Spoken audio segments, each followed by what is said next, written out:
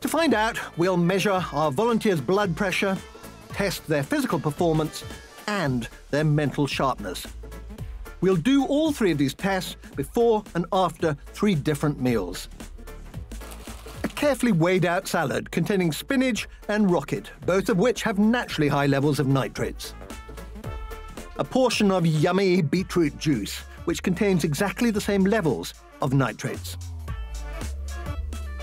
And a control, a salad made from foods that naturally contain almost no nitrates.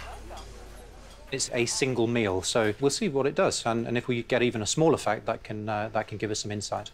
And presumably you'll also be able to tell whether there is a difference depending on whether you eat it as a salad or you knock it back as a shot. Same amount of nitrate in both cases.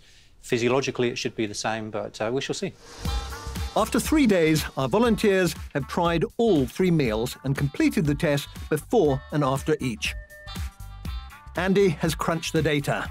Time for the results. Salads delicious? They were very large. Very large. First, the blood pressure results. When you consume the high nitrate salad, your blood pressure on average was around 3 millimetres of mercury lower. And what we also found is that those of you that had the highest blood pressure at baseline were those that benefited the most. That was also true for the beetroot shot, showing it didn't matter what form you took the nitrates in. It's an impressive result with significant health implications. Actually, you can calculate that if that were reproduced across the entire population, the incidence of adverse cardiovascular events like heart attacks and strokes could be reduced by around 10%. Next, what about physical performance? We measured the oxygen demand of cycling, and that was reduced by about 5%.